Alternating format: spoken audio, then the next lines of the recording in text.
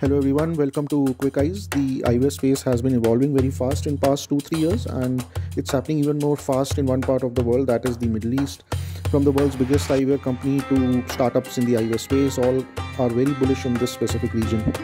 Already there are many legends in the eyewear space in the retail sector in Middle East, like Yateem, which has also recently opened up a franchisee of Maybach.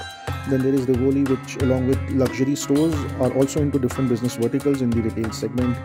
Then Jaber is there, which have Middle East only exclusive Lindbergh store based out of Dubai. Magrabhi, which started in 1910 as a hospital chain, then in around 1927 they opened up their first retail store, and today they have more than 150 stores in more than 5 countries in Middle East. Then as an independent retail store, don't forget to check out Vision Industries store in Dubai Mall. I haven't seen anything similar to this till date. So these all are like Middle East eyewear companies in the retail space which have legacy businesses directly or indirectly since long time. But things changed when Middle East first tech eyewear startup entered the market by the name of Eyewear. The founders are Mr. Mehdi and Mr. Anas. They have also recently raised a Series B funding round, which they would be using in expansion of their offline stores. Already they have around 110 stores in the Middle East. Then Lenskart entered this space about 2 years back post-COVID. Presently they have 30 stores, but they are super aggressive and they are expanding with massive big stores throughout Middle East. Someone even bigger than this, which have recently entered this market, and that is SILMO Exotica.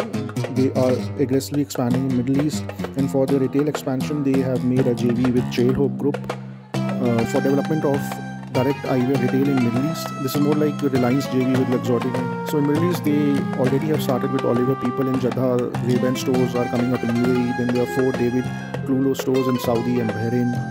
David Clulow is a retail optical chain based out of London, started in 1962 and later bought by Luxottica. So SILMO Exotica with the help of Chalhoub is super aggressive in this part of the world than anywhere else. Titan Eyepress seems to be playing a slow and steady game in Middle East with just 4 stores in UAE right now. As we shared last week, for all those people who aren't able to come to SILMO this time around, Quick Eyes is coming to SILMO, and let's have a closer look at all the independent brands who are doing some great stuff in terms of design, quality, marketing, what's happening in the 3D eyewear space, also the new upcoming tech in your glasses, and many more such stuff. So stay tuned, stay up to date with Quick Eyes.